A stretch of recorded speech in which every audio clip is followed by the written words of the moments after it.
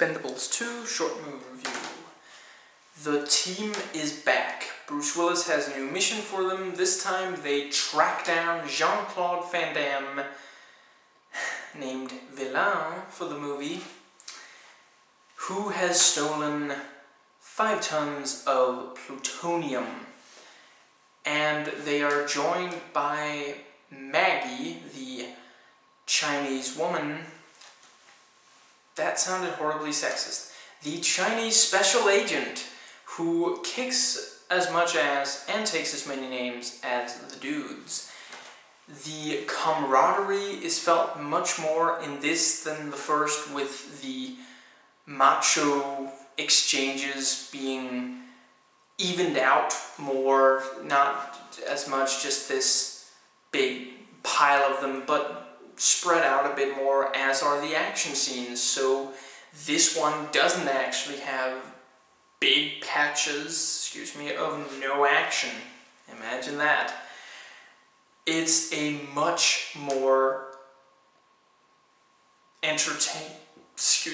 movie with, in general, just much more balance to it.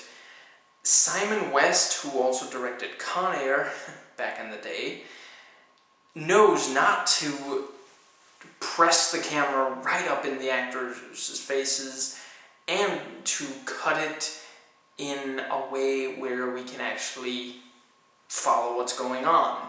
The action is never overpowering, and while the climax is fantastic, it doesn't leave you just plain exhausted.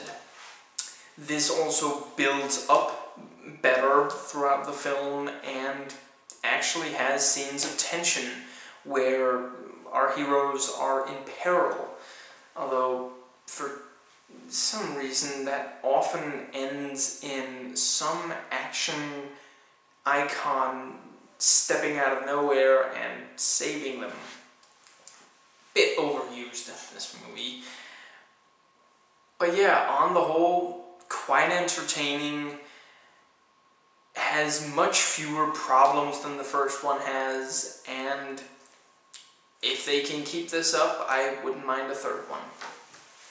If you like this review and want a more detailed one, check below, it's there as a video response. If not, it'll be in the description box. I've reviewed other parts of this series, the links are in the description box. Please rate and comment, and hey, if you like this video, that subscribe button's just waiting for you to click it.